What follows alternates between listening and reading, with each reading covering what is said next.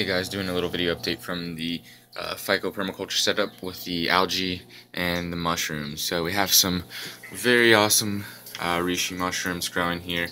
Ganoderma lingi, conking out very nice due to the high oxygen levels in here from the respiration that's happening between the mushrooms producing the CO2 and the oxygen being produced by the microalgae and the photobioreactors. So everything's been going very well in here.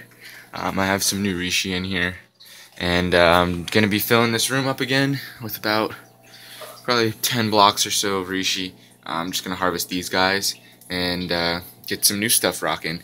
So yeah, the Spirulina and the Chlorella are doing well. The Nanochloropsis did not do so well, but it's still in there.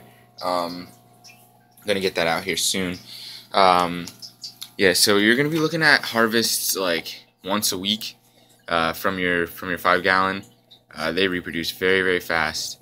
And the Chlorella, we're probably going to be discontinuing. We're just going to be working with the Spirulina and the Nanochloropsis. We are getting another culture of Haematococcus in now that the sunlight's coming out, so we can put it outside.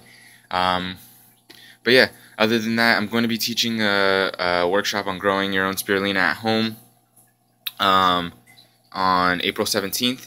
We're going to be getting some new lab cultures in and do a new setup all nice and clean and separate from the mushrooms, just to maintain and utilize as a display or a model. And we're going to be teaching that at the Hydroponics of Harrisburg in Lemoyne, Pennsylvania. So that's April 17th. And then if you want to learn about growing mushrooms and microalgae together, there's still a few spots available to sign up for the 5-day mycosymbiosis intensive, which is going to be April 4th through the 9th, coming up here very shortly. So yeah, just as I said, a short video update growing mushrooms and microalgae.